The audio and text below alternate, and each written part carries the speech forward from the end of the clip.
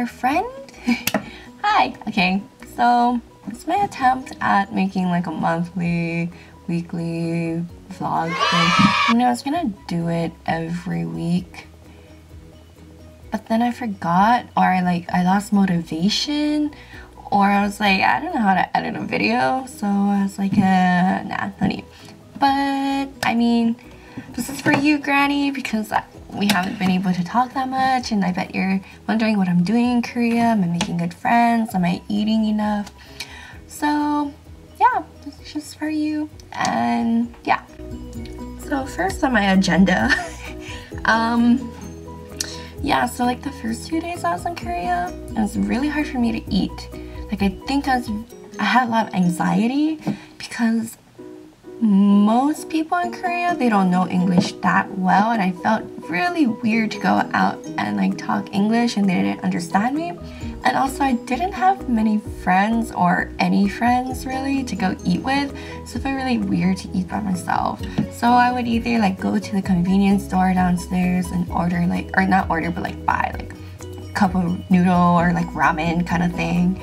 And that's pretty much all I was eating for the first few days. I'm pretty sure I lost like 5 pounds, but I'm okay now. I'm pretty sure I gained like at least 20 back. But yeah, now I eat way too much Korean barbecue and bingsu, which is like the equivalent to shave ice. Yeah, but speaking of that, I want to open up a bingsu place in Hawaii. Do you think that would do good? I don't know. I don't know, just an idea. But yeah, another thing is like, people in Korea think I'm Korean, so they like talk to me in Korean, and then I respond either by going like or like and then they're like and I'm like huh, and then I have like my white friends that they're like speaking English to, and then my white friends replying Korean. Okay, this first incident was like on the plane. I took Korean Airlines. And I walked in, and they're like, "안녕하세요," and I was just like, and then like the next person behind me, she obviously wasn't Korean, and they're like, "Hello," and I'm like, "Why couldn't you tell me hello?" But that's a completely different story.